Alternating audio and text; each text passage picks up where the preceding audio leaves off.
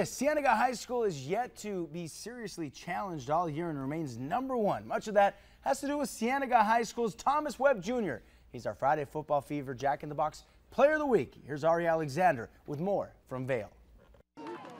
It's rare that a player can fill the stat sheet in a whole bunch of different ways, but that's exactly what Thomas Webb Jr. did for Cienega in the Bobcats' win over Saguaro. Coming in on defense, they only threw the ball 7 times out of the past 3 games, so we didn't really think about them throwing as much as they did, but they ended up getting in. I was able to make some plays in the right position. Webb finished the game with 3 interceptions, 2 rushing touchdowns, and a sack, just in case he needed one more stat to pick up this week's plaque. He's our deep half safety, and he's finally learning how to break on the ball.